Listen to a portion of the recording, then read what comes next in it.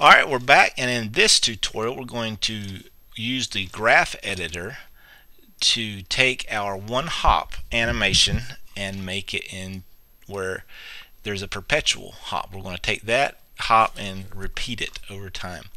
So this is what we have. I have a little jump, and it kind of uses our squash and stretch. And we have animated 3 or 4 attributes. I think 4. We've done the translate X, the translate Y. That's from left to right. This is up and down, and then this is the rotation. So as he jumps, there's a little bit of rotation, and then we have the scale Y, which controls the squash and stretch. And you can take a look at any of these. And just for fun, I'm going to flatten my tangents here. And you could change these curves, but I'm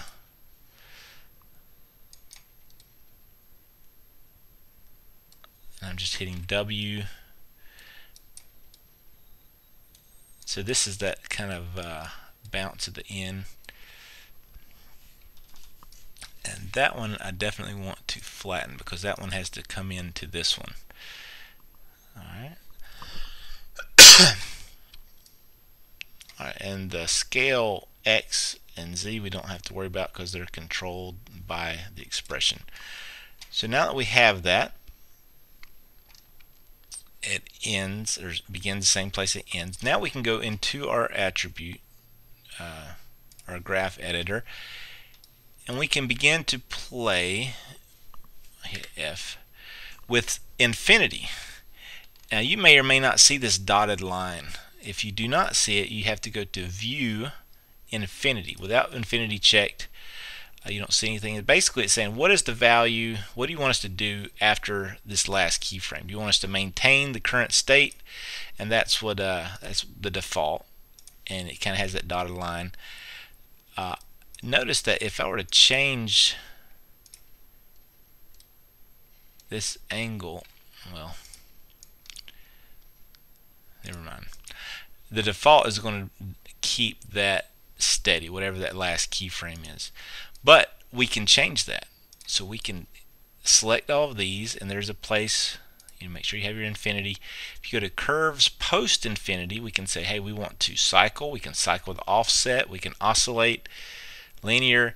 So this is the guy. He's moving forward. If we were to do a cycle, he's gonna start at the origin and move 40 units to the right, and he's going to start at the origin again and go 40 units to the right and start at the origin again.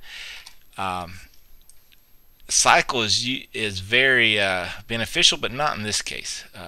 See, he'll go and then he starts back, and this is the only one we've cycled, so there's none of the other.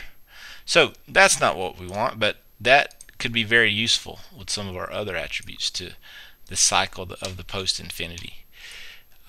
Something else we have here is cycle with offset. Now that's what we want. What that does is says, hey, we're going to keep this animation curve, but we're going to start it at the position of the last keyframe. That way, if he's moving in a single direction, he moves, and then that becomes the new starting point, and the curve adds from there. So that's cycle with offset. We see that, and now then he's going to slide, and if we added more keyframes you'd see more, but let me stop that. And notice how it keeps going. So that's kind of cool. Alright, and it just keeps going forever.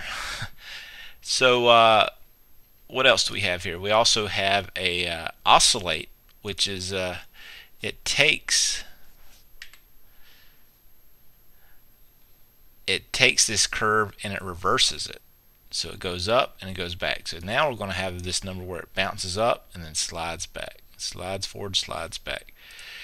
That would be really good for like a pendulum effect or something of the sort.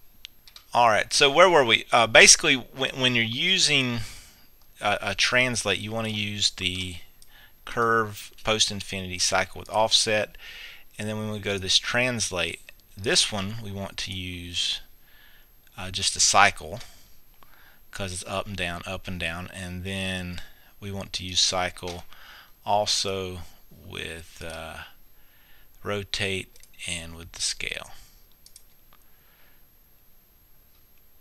Okay, and it's very important that all of these end on the same keyframe,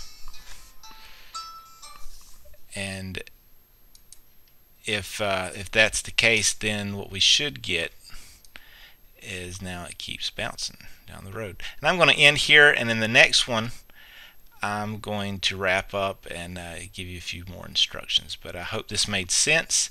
The graph editor is your friend, and the post-infinity things are very interesting and cool, because you only have to, like for a walk cycle, you only have to animate one step or two steps, and then you could have it go on forever. So that's it, and I hope you enjoyed it, and do use this in this week's assignment.